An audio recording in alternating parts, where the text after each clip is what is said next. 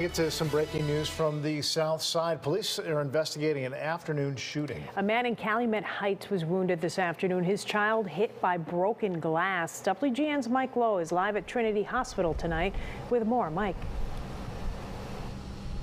And good evening to both of you. Chicago police are now investigating that shooting that wounded a 28-year-old man who was sitting in a parked car with a 7-year-old boy. Police say this all happened in the 1700 block of East 95th Street in the Calumet Heights neighborhood. This was around 3 o'clock this afternoon. The victim was sitting inside of the parked vehicle with the boy, and that's when another vehicle rolled up.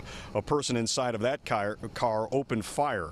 The man was shot in the chin. The boy was unharmed, though he was hit by some fragments of glass. The adult victim was able to drive himself and the boy to Trinity Hospital. He is said to be in good condition. Right now, police detectives are working to collect evidence and find the shooter, but so far, nobody has been arrested. Community activist Andrew Holmes is asking for witnesses to come forward and help find the shooter.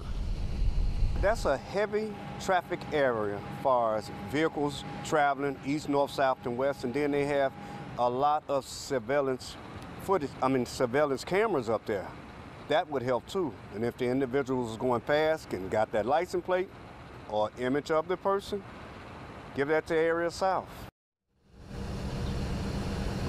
And police detectives right now are canvassing the area looking for information and also reviewing any surveillance camera footage that they can get their hands on. But right now, police are classifying the offender's vehicle as, quote, unknown. Reporting live this afternoon outside of Trinity Hospital in Calumet Heights. Mike Lowe, WGN News. Okay, Mike, thank you. And two people